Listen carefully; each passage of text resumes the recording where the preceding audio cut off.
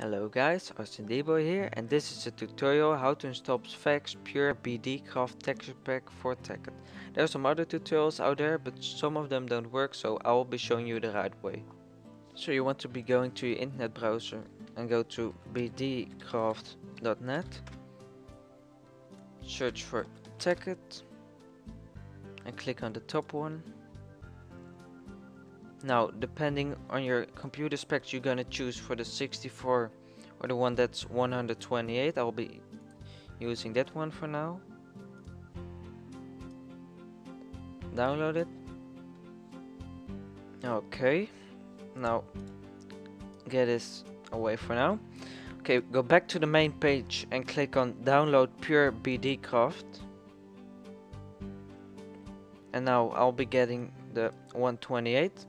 You want to get this one, not the one that's 1.2.5, because that won't work. So download this as well. Wait for the add file link.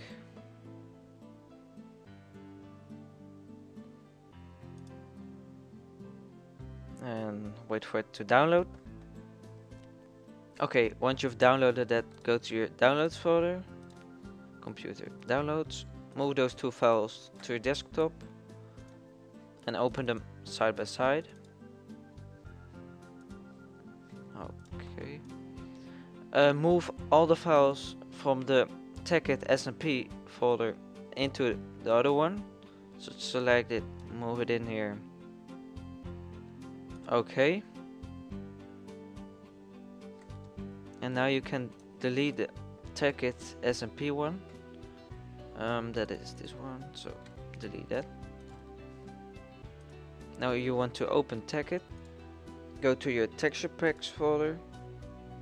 Open texture pack folder and place the folder in there. Now close this and select it here. Might take a while to load. Okay, it loaded. Now click done. Might take a few seconds to load. There it is. I will show that it worked with a single player world. So here you can see all the new textures and also some more not enough items. So I hope this helped. Give me a thumbs up if this worked for you, and I will see you guys next time.